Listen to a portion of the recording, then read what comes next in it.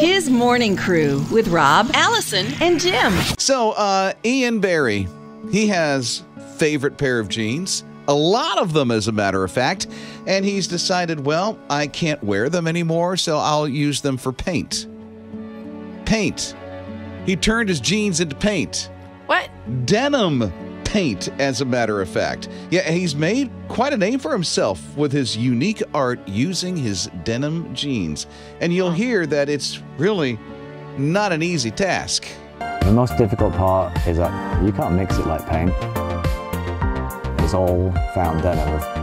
It's very sculptural, very three-dimensional.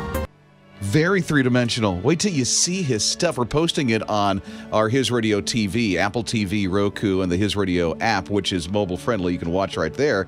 But oh my word, these things are incredible. Here's what happened.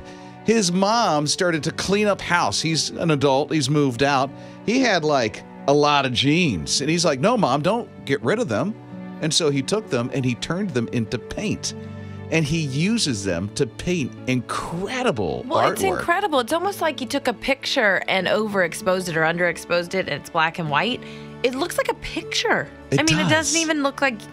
It's incredible. The guy is just so talented. Now he has sellout shows in the U.S. and overseas as well in Sweden. So that's where his art is displayed in all these shows and galleries all over the place. It's really amazing. Ian Barry is the dude's name. Good for him. He's doing something different. I know, right? I'm not that talented. I can't even make stick figures that good.